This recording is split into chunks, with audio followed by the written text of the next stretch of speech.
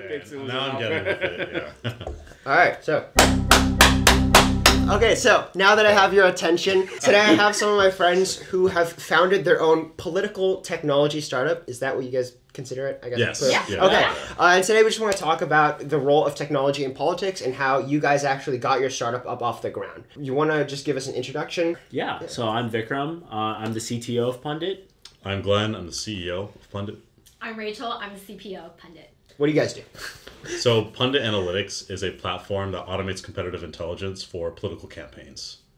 All right. That flew over my head. So, intelligence for political campaigns. So, like, what is like a kind of use case for this product? So, for example, if a presidential candidate makes a change on his or her website, our clients would want to know that because that's very important intelligence. Or if there's a tweet going out from a presidential campaign that's getting a lot of traction, we know all of that. And we let our clients know. We know everything. Yeah. And we let our clients know in real time so they can take that intel and take action on it. Right. I see. Okay. That's a pretty, very scary title. Yeah. All right. Palantir vibe. Yeah. So, how did you guys decide on this specific use case? Did it start off as an intelligence product or intelligence tool? So we actually started as students at UC Berkeley. I created a political computer science club, and these people were some of the first. Were the first members of that club, and we started to build kind of a separate project within that club, focusing on politics and tech, that intersection. We ended up really getting along very well, had a lot of the same interests aligned. And so we kind of branched off to start Pundit, which was really focused on political tech. So from there, we decided to make like a political Wikipedia website, and that was really interesting. And yeah, it was really great to kind of get our feet wet, figure out, is there a need in this space? Is the space really viable? And then over time, we iterated Pundit to become a political social network where people could talk about politics. We saw a lot of people disenfranchised on other other social networks that I will not name, but we know what we're talking about. The other social Chris. networks. We know there are many of them out no there. No shade, no tea. Yeah. No shade. All right, so you went from kind of like a Wikipedia type of thing for politics. Yes. The technical term is to more of a social network. So that sounds subtle, but it was probably a big switch. Why did you switch like that? One major reason was the financial viability of... It's more money. And it definitely has to do with how scalable the product can be. Kind of goes back to the difference between being a publisher versus a platform. Being a publisher, a company that's a publisher, typically isn't able to scale to as much an extent as a platform like Facebook, for example, which is able to have more of a bottom-up approach, scale to millions of people in just a few days, that kind of thing. Right. So we kind of weighed those differences and realized we want people to be able to discuss politics on our platform as opposed to maybe shoving something down their throat. Yeah. We don't want to be the source of information. We want people to be able to disseminate that information to each other. Oh, okay, gotcha. So then how did you go from this platform just for information to the actual like intelligence functionality you guys provide now? Yeah. So we worked on the political social network for the better half of 2019, and that was really awesome. We got a lot of great traction, lot of debate watch party. Yeah, users really liked it. Yeah, there was that explosion, literally an explosion at our debate watch.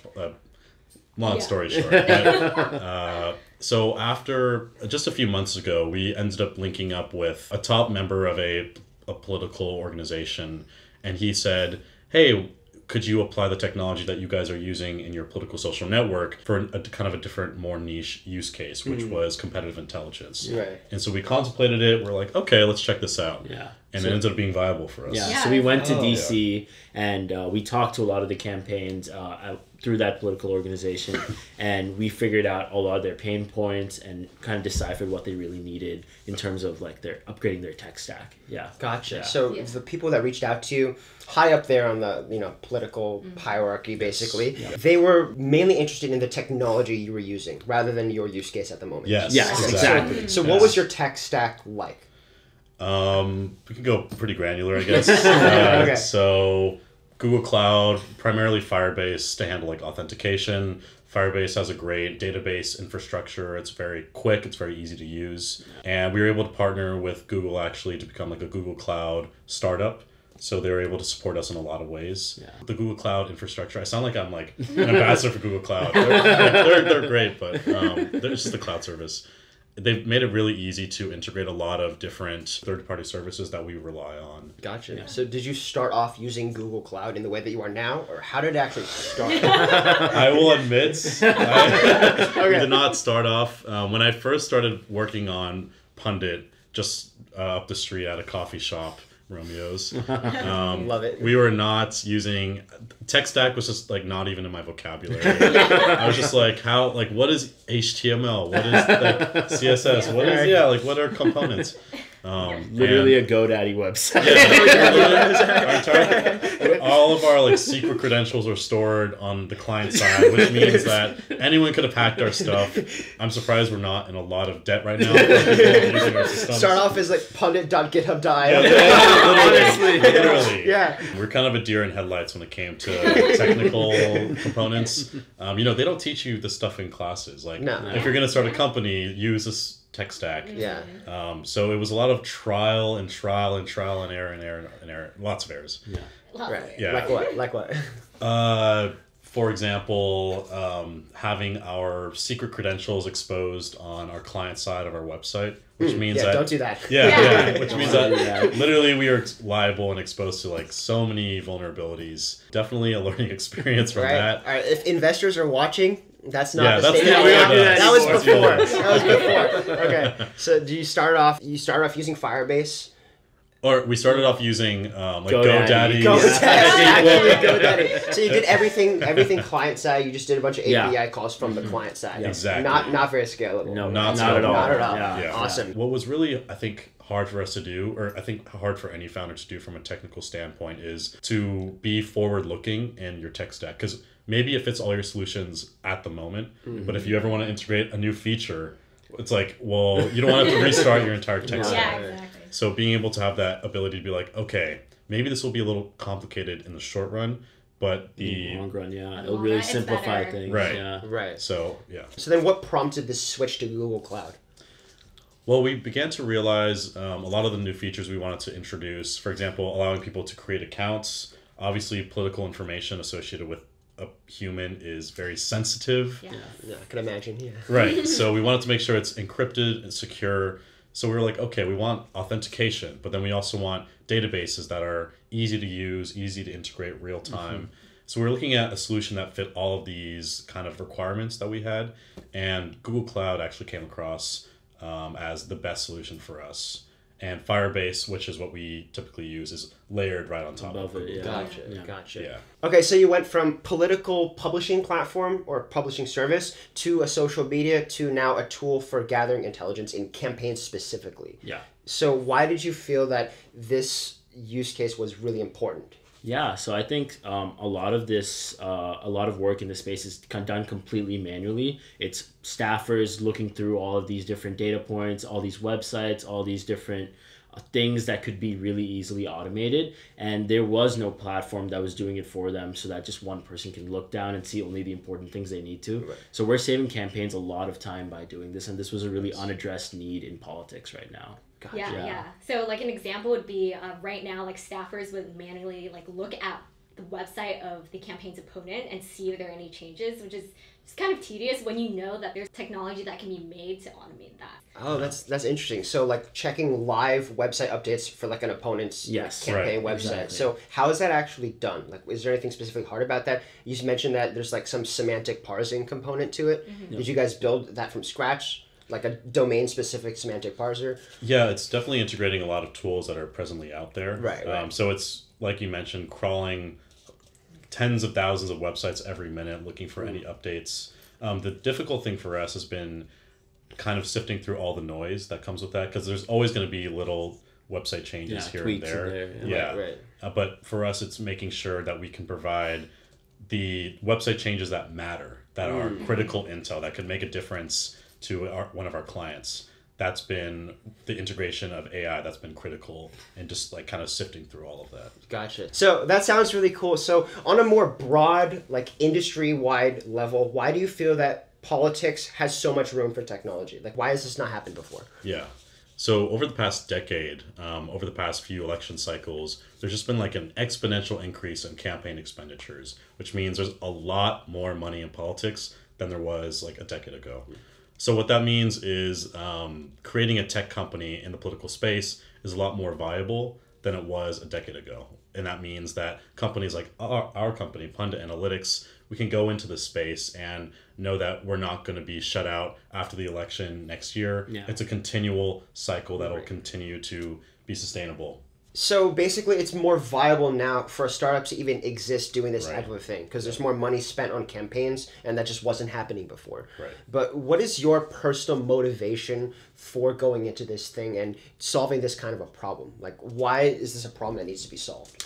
I think what we're doing has to do a lot with lowering the barrier of entry for campaigns. Yeah. Right now, one thing that technology does really well is drive down the cost of something. And if we can drive down the cost of things like this, it really gives people who don't have as much financial backing, don't have as many connections, more of a chance to stay competitive in campaigns and in elections. And we really want to bring that aspect of technology into politics to make that happen.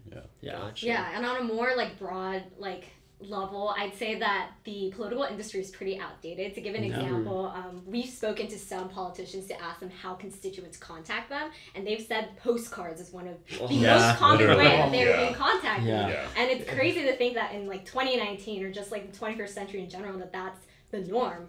So I think all of us saw the potential for technology to really kind of advance the space, you know? So yeah.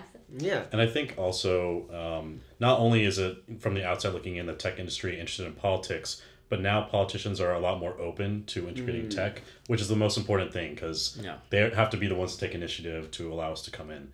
So I think for some reason, I don't know why, but they've taken a lot more initiative over the past 2 years, pretty much ever since 2016, to integrate different alternative services to expedite processes.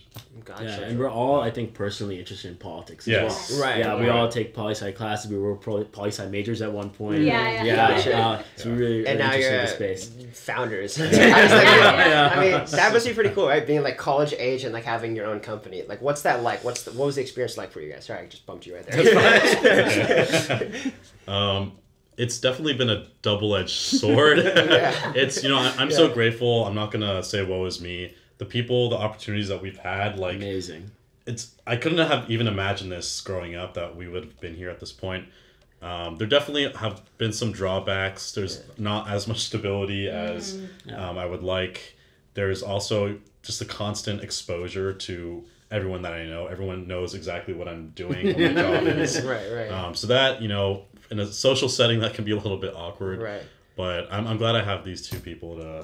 That's cute. Yeah. And I think one thing that really helped was the fact that Cal there's a really supportive entrepreneurial ecosystem here. The Berkeley Skydeck has really helped us out. Sybil Chen has saved our company many times. And just having that infrastructure for students to really explore an idea and kind of elevate them is humongous. I think we wouldn't be where we are without them. For sure. Yeah, it's been such a wild ride. I think we all know that we didn't imagine ourselves being where we are now.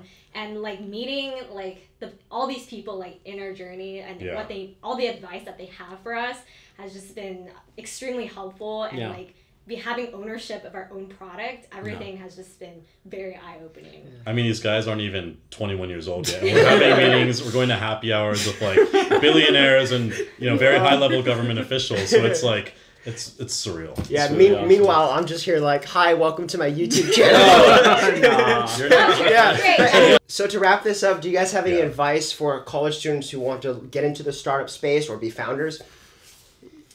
Follow your dreams, right? Rachel, you want to go first? I guess with a lot of things, you have to believe in yourself, and if you want to do something, then put in the work and do it instead of just talking about it all the time and never really taking action. It's better to fail fast than to kind of be cautious and thinking that you're not going to do that perfect first step. So I think the biggest thing is getting started and telling yourself stop talking about it and start doing something about it. Yeah.